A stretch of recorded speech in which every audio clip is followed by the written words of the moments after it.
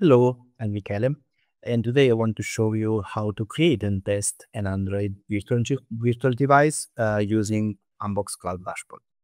Um, in order to do that, we will see basically the full life cycle for an application, which is an entity in Unbox Cloud that encapsulates 100 APK and manages it within the Unbox Cloud cluster. This is the applications page of Unbox Cloud Dashboard. If you want to know more about the applications, you can click here on this docs link and it will basically give you all the details about applications.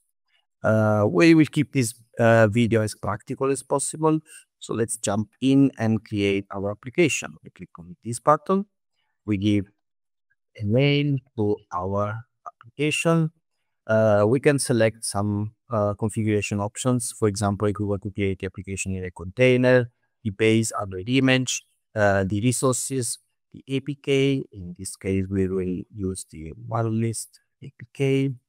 And again, here there is a docs link that will tell you more about how to create an application.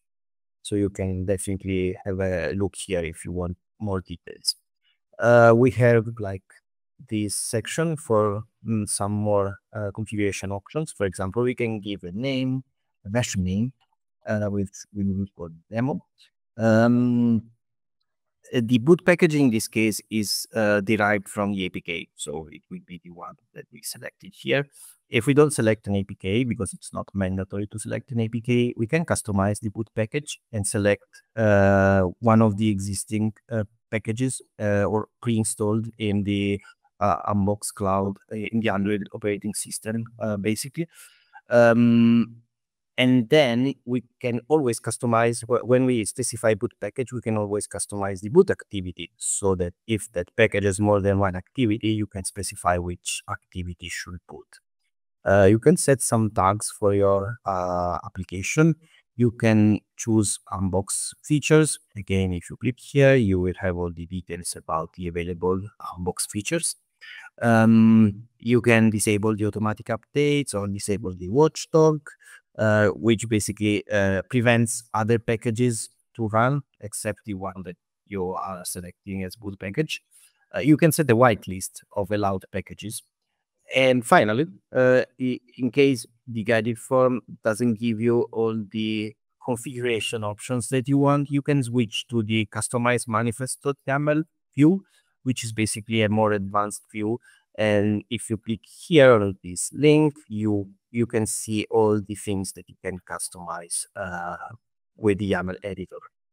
Okay, in our case, let's keep things simple. So let's create our application from the guided form.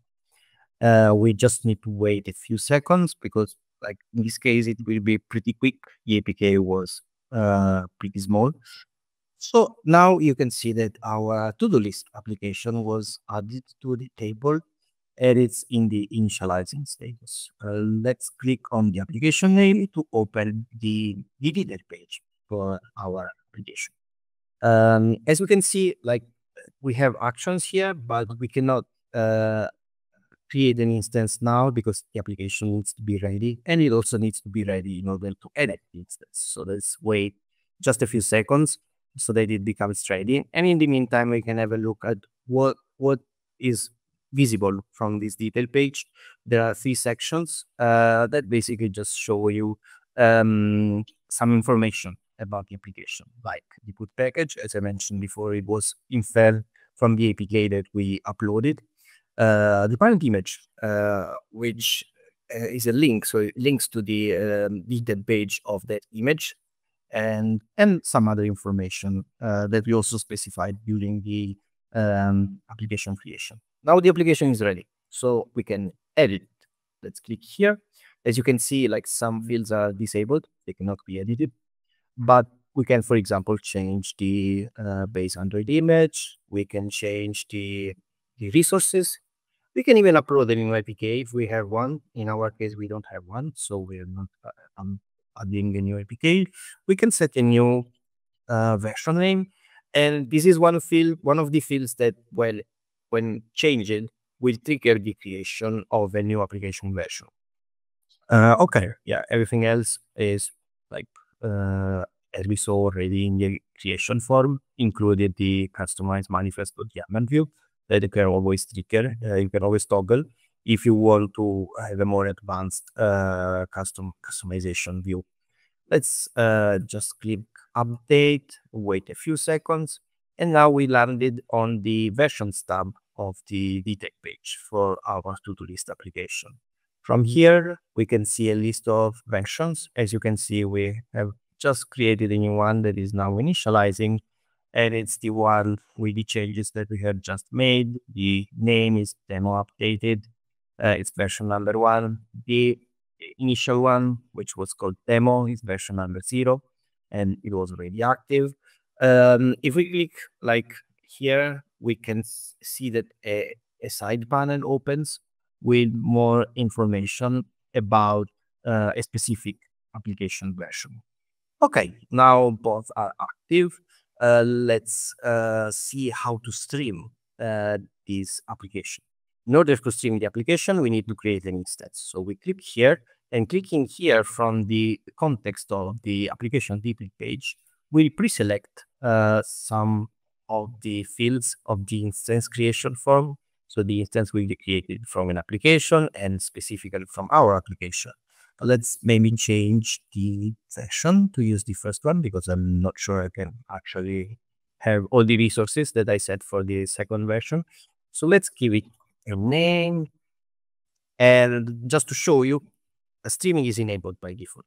So we don't need to do anything. I just want to show you that it's here in this capabilities section. We will not see all the customization options that you have for instance creation in this video. So let's just go ahead and create and start our instance. So now you see that the instance is being created and started, and now it's a success. It was created and started. We cannot stream it yet because it needs to be running in order to be streamed, but it will be pretty quick. So if we just wait a few seconds more, you will see that it is now running. Okay, so we click here, and this will stream the application. Okay, so here this is basically our Android virtual device. So we can interact with the stream. So now I see that I have touched on uh, some points, and this will some coordinates, and this will basically send the touch event to the Android instance. Okay, so what we can do in the stream page of our application, um, we have many options, many actions available here in the header. Um, like for example, if this was a maps application, you can like click set location, and you need to accept the OpenStreetMaps terms of service, and then you will be able to select a location anywhere in the world and send the location update. And if there was like a map application now, you would have seen your like map application showing exactly this place like uh, localized. Okay, let's close this panel and let's see something else. You can see the statistics, like the web RTC statistics of your stream, and you can even click here to have like a more like detailed view of the statistics with graphs, and some of them from time to time will turn red, meaning that there is like some value that is outside the expected range for that specific uh, like in this case for the audio jitter. Okay, so these are the statistics. You can then set ADB access for which requires using the Unbox Connect snap, which we'll see in more detail in another video. And you can also set your stream to be shared, like publicly accessible, basically. You can share and set link. It's stream title, and this will be, we have an expiration date. Let's set it up. And basically with this link, like, of course, this will not be publicly accessible because it's running on my local host.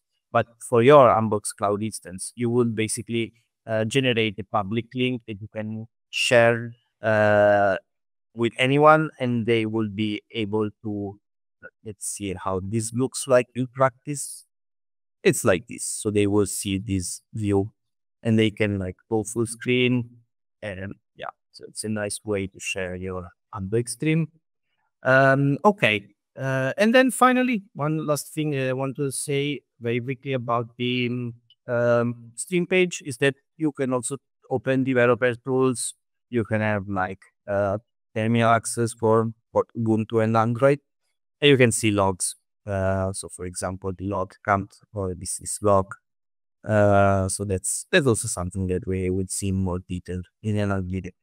Okay, now that we have seen how the stream page looks like, let's go back to the instance page and let's see what else we can do. We can stop our instance, which is now running. Let's do that. And we can also delete. So now we will do a bit of cleanup and we will delete uh, the instance, which is now stopped. So let's delete it. You don't need to stop it. You can also delete it while it's running. Okay, so the instance was deleted, and let's do the same for our application that we have created. And you can see that it was deleted as well. Okay, that's all I wanted to show you today. And yeah, have fun with Unbox applications.